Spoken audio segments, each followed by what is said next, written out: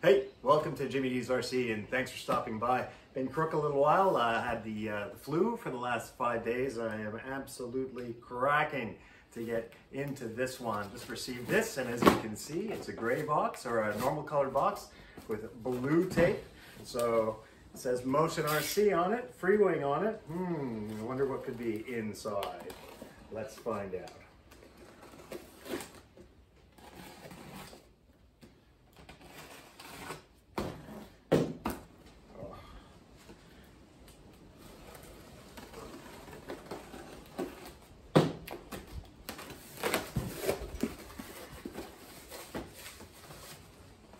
Okay, as with all things Motion RC and Freewing, very well packed inside with styrofoam.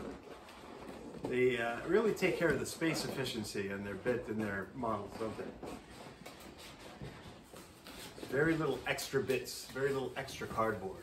You can already see that's the P15. The Lippisch P.15 Diana, sports scale EDF jet. The plan is to put a rudder mon on this one and pan and tilt FPV rig. And this is going to be the airplane that I use for formation flying and chase flying.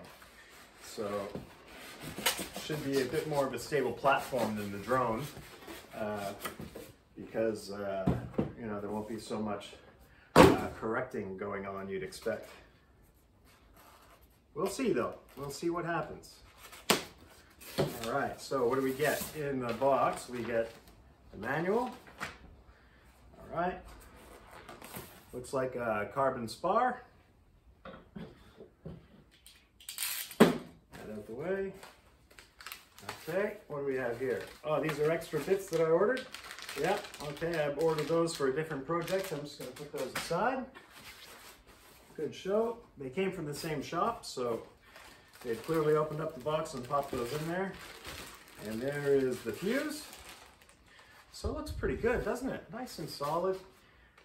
That I'm going to have to cut the canopy off because I'm going to do a whole bunch with that FPV rig that goes in there. Actually, it doesn't seem as easy. Okay, there we go. To get into our central area. But as you can see, it's not necessarily large in there and not a lot of room. It's very, very, very thick because of course we've got these EDF inlets on each side that bring this whole battery compartment down to a very tight taper. So there's not a lot of room for extra hardware in there unless we go forward into the nose cone. And there is no actual nose cone. That's all styrofoam up there. It's a lot shorter than I thought it was. Look, I mean, right, as wide as my shoulders are, that's as long as that thing is. Pretty short. Really nice finish, as with all Freewing stuff, though. That's definitely I'm gonna use it as a belly lander, so I'm gonna need to put some tape in there to reinforce it up a bit.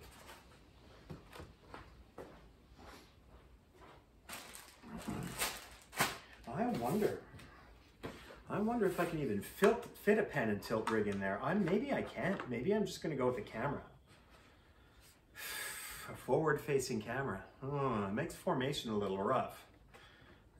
You'd like to be able to tilt your head to one side or the other. Maybe I can just put instead of a pan and tilt, just a pan rig in there. Okay, so here, what do we have here? It looks like I've got my vertical fin. All right. And the rudder. Now the rudder, of course, it doesn't come built to have a rudder. It's got it there. I mean, it's got the panel lines for it. But it really is only a flying wing with the two channels for the elevons, right? So elevons are ailerons that also act like elevators. That's how all your flying wings work. Looks like I have my other carbon rod there. That's just for a pitot tube. They just want that up on the starboard wing. You glue that in if you want scale pitot tube. So I'll put that aside because, again, this is not a scale. Oh, they've given me a clevis in here as well. Just one though. That's strange. Anyway, so yeah, it's not as if I'm going to be using this as a scale model. It's more a chase plane. That's really all it is.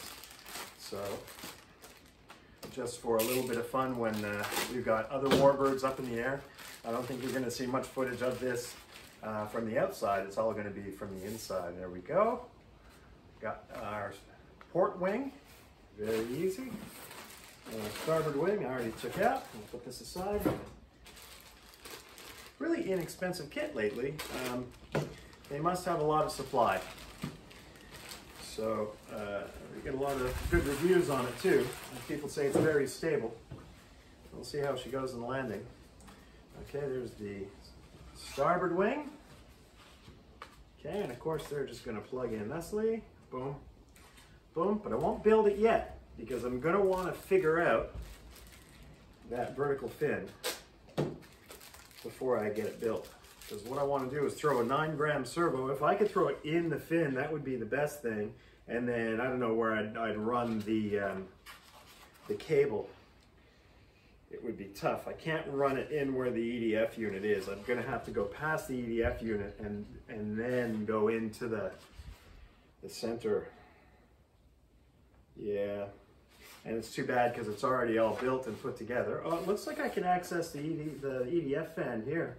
I got a couple of screws. Let's unscrew that now and see what happens if we do that. Okay, so I've set up one of my action cameras here, so hopefully we can kind of edit that into the video so you can get a close-up view of the work. So we'll just unscrew the old screws here that enclose the EDF unit. One of those come apart pretty easy. Feels like they're, yeah, that's just ply by the feel of it. I don't know if you can catch that one, so here we'll bring it around. Catch all that. You get to see up close and personal how nasty and dirty my work table is. Maybe it's time for a new tablecloth. It's just an old sheet, really. Whatever works, right?